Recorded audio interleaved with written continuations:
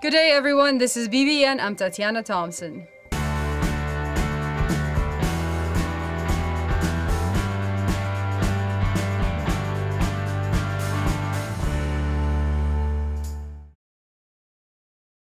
A bit strange that American goldfinches wait for so long to start their breeding season. I mean, all the other birds are already done and all their young are already trained and eating at the bird feeders.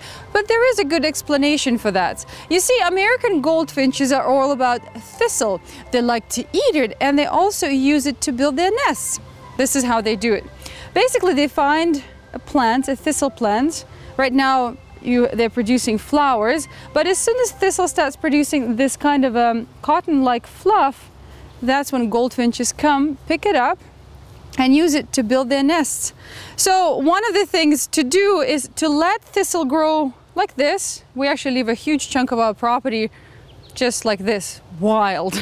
There are a couple of other things that I will mention to you, but I have to take you somewhere else, so let's go. Oh, there we go, it's all started.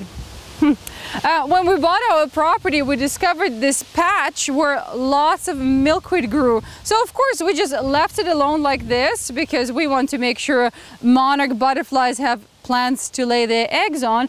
But also goldfinches like to come and pick up this cotton-like fluff that these plants will be producing in about a week or so to build their nests with. So right now, you can see there are these pods. They will grow bigger and then they will have this cotton-like really beautiful light fluff that goldfinches will come and pick and use to build their nest. So here are some of the things you can do to attract goldfinches to your property, but also to make sure that they have something to build their nests out of: thistle, milkweed. And if you don't have a big backyard, or you can't really leave your backyard to be like this, like ours, you can also find natural wool and you can just leave it out somewhere in your backyard. Goldfinches will find it. Have a look at this picture that Lise Halloran sent to us.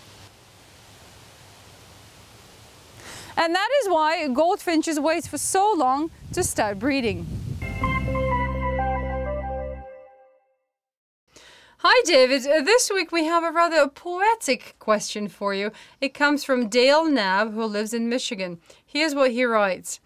Growing up on a farm in southeast Michigan, my grandfather always made sure the granary doors were open by May 1st, since the barn swallows came every year by May 5th.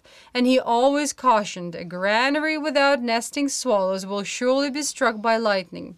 Grandpa is gone, but his son, my father, is still here at 96.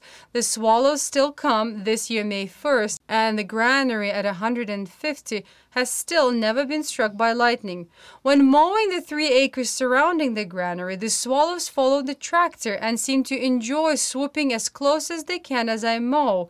Are they having fun, warning us off, or picking up insects dislodged by the mower? Swallows at the country club do the same thing to us as we walk down the fairway, which would seem to support just having fun. What do you think? Hi Dale. Nice to hear that your granary has not been struck by lightning in 150 years. I tried to find a reference to the scientific basis for that particular saying, but I was unsuccessful. Somehow I doubt that the presence of nesting swallows is responsible. But about those swallows following your tractor when mowing the field, I'm fairly certain they're mainly doing so to feed upon the tons of insects being flushed by the machine. I also feel the same about those golfers that are marching down the fairway. But if you're walking right near a swallow nest with babies in them, that might be a different story. They can get quite aggressive toward any living thing approaching their nests, including humans. Having said all that, barn swallows and their cousins do have a playful nature. They particularly love playing the feather game, whereupon a single feather is carried and then dropped only to be immediately grabbed by another swooping bird. Sometimes the feather can change hands several times before it reaches the barn. Another favorite game is follow the leader, whereupon a dozen or so birds fly a kind of figure 8 around a building. Some birds just fly for the sheer joy of it, and swallows are likely near the top of that list. I personally don't like zoos, and I know that a lot of them have really bad reputations.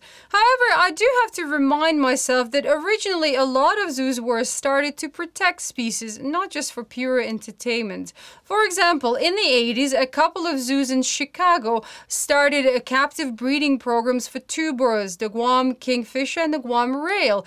These birds became completely extinct in the wild. For the past 30 years, they've been releasing birds into the wild. Their populations are growing. They're not back to their original numbers, but they're getting there, slowly but surely. Despite all the conflicts in Israel, there always seems to be something interesting happening there, and this story is no exception. The Israeli Wildlife Hospital has just opened a blood bank specifically for birds. The goal is to be able to give transfusions to injured and exhausted birds. The hospital is now collecting blood samples of every bird it treats, so that way they can start a database of different blood types. The first successful transfusion was on a common buzzard that was then released into the wild. Even though we're just at the end of July, believe it or not, some birds have already started their migration back to their wintering grounds. Last year I told you about Turkish officials catching Northern Bald Ibises to prevent them from flying over Syria on their annual migration. Because of the war in Syria, a lot of birds get killed there, so last year Turkish researchers started an initiative to capture Northern Bald Ibises and keep them in Turkey to protect them. Well, this year the roundup has already started, and the goal is to capture at least 200 Northern Bald Ibises. If you like raptors, Holiday Beach, Ontario is the place for you. With over 100,000 hawks migrating through that area annually, this is one of the top hawk spotting places in North America. This event will take place over 2 weekends in September. Check it out. Wow, we received pictures of some exotic birds. It was really interesting looking at all of them. We actually have a new photo gallery on our website, so it's a lot easier to browse through all the pictures right now. Go check it out. It's under photos. And let's have a look at the top 6 actually this week.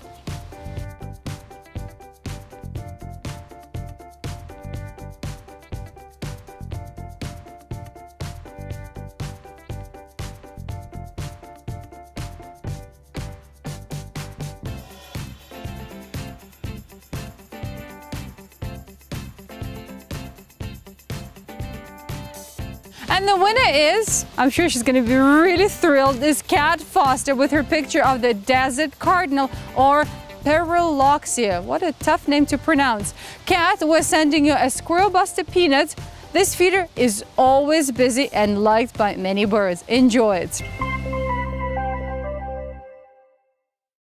Goodbye for now. See you next week.